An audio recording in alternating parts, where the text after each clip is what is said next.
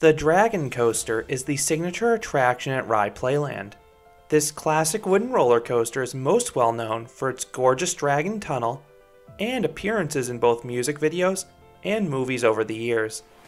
This 90-plus-year-old coaster also offers a stunningly smooth ride experience and a long one too. But does all this add up to a good ride? Find out in this review of the Dragon Coaster. This wood coaster was designed by Frederick Church to fit atop the park's classic Ye Olde Mill dark ride that he previously made. The turnarounds are placed above the Ye Olde Mill, and the valleys are placed in clearings in between the tunnels. Standing 79 feet or 24 meters tall, and featuring 3,399 feet or 1,036 meters of track, the Dragon Coaster is one of the largest roller coasters in the world when it originally opened. The coaster still makes its mark on Playland's skyline to this very day. The monstrous wooden structure runs along the parking lot and the midways. The white paint scheme is perfectly suited for a classic wood coaster like this, and the ride looks very well taken care of. The ride is also plussed by that beautiful dragon tunnel. It's one of the most visually stunning thematic elements on any coaster in my opinion. And then you also have the ride's historic station building. Not only is it a beauty, but a speaker emits a loud roar whenever the train passes over the first turnaround. Playland is clearly proud of this coaster, and they've done a great job maintaining it. The ride is very smooth, outside of a little shuffling on the valleys. Now, the ride no longer runs its original trains though. You can actually see the old lead car outside the main entrance. In the 1980s, the park decided to add lighter Morgan trains. The only two other church coasters still operating to this day are both Giant Dippers in California, and coincidentally, both those rides also operate with Morgan trains. Now these trains look fantastic. I love the curved lead car and the scaly paint scheme. However, they have two flaws. One, they have just a single position lap bar that has a really low locking position. This makes Dragon Coaster a very tight squeeze for larger riders. Two, their lighter weight causes them to navigate the course more slowly than the old rolling stock, according to those who experienced both and old POVs that ran roughly 6 to 7 seconds faster. This is easily the park's most popular attraction. The coaster typically runs just a single 24-person train, so the ride usually has a 15 to 30 minute wait. The station does not have air gates. Rather, the staff admits just enough people to fill the entire train. Seating is then on a first come, first served basis, and they do not allow you to wait for specific rows. There actually is a sign saying this.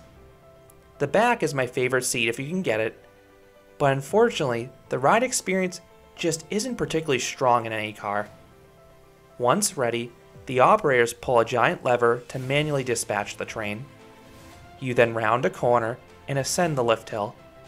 Once at the top, you get a brief view of Long Island Sound, and then you round a super slow turn, which leads into the main drop. This drop is 75 feet or 23 meters tall, and if you're in that back car, you will get a good pop of airtime. Just don't get used to that in this ride. You then ascend the first turnaround.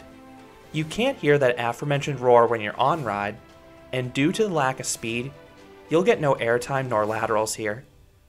You then navigate a double down, but it's too slow and shallow to offer any airtime. You then rise into the Dragon Tunnel and navigate the second turnaround. While you won't get any airtime going into this element, the visual of being swallowed by a fanged dragon is undeniably cool. The turnaround in the belly of the dragon is another slow one, but it does take place in near total darkness at least. When you emerge into the daylight, you dip back down to the ground, and if you're in the very back, you will get some very weak floater airtime here. You then hop into the third turnaround, and if you're up front, you'll get your only airtime, which is actually a pretty strong pop. You then drop back down to the ground, glide over a speed hill, and rise into the fourth turnaround. Sadly, none of these three hills will offer any airtime. You then traverse a slow bunny hill that hops over one of Ye Olde Mill's tunnels, and traverse another dull turnaround. You then head down another small double down, crawl over another small bunny hill, and head into the sixth turnaround, again getting no airtime on any of these elements. You then have one final drop, which does give an itty bitty pop of airtime in the back, and then you head into the brake run. As you go back into the station, you'll actually stop further back because there's a separate unload area. So what would I rate the Dragon Coaster? I would give this classic attraction a 4 out of 10. Dragon Coaster is a historic and aesthetically pleasing attraction. The ride's placement, color scheme, and Dragon Tunnel all look amazing. But the ride itself is underwhelming. While it is pretty smooth, the Morgan trains just don't navigate the layout with enough speed. The ride has no laterals and barely any airtime. You get just one strong pop in the back and another strong pop in the front. All the dead spots in this layout make it a bit dull for a seasoned coaster enthusiast, but this clearly is a crowd pleaser for the families visiting Playland. So those are my thoughts on the Dragon Coaster of Rye Playland. What are your thoughts on this classic church coaster? Do you like it more than me? I would love to hear your thoughts on this ride down in the comments. If you enjoyed this review, I'd appreciate it if you gave this video a like, and you considered subscribing, because there'll be a lot more roller coaster and amusement park videos here at Canopy Coaster. Thanks for watching.